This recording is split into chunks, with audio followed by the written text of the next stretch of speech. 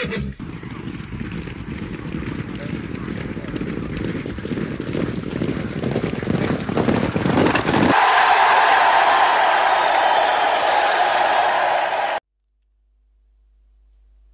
this is Mr. Gamble. It's Saturday the 20th of January, and today we're going to be having a look at a race, the 1:15 at Ascot, and the horse we're interested in today is Drumcliff.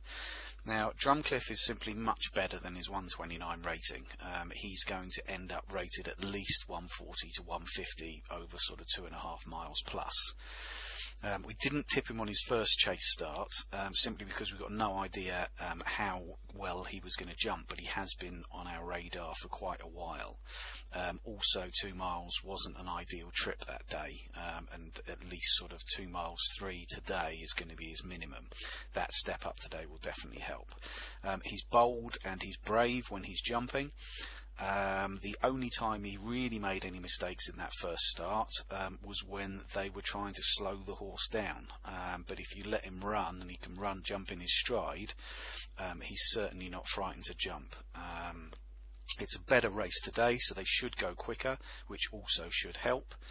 He's got an excellent amateur jockey on board, claiming £3. Should have at least a stone in hand today, really, and will now be race fit, also having run I think about 50 days ago.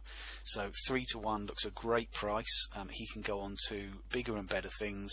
Drumcliff in the 1:15 at Ascot.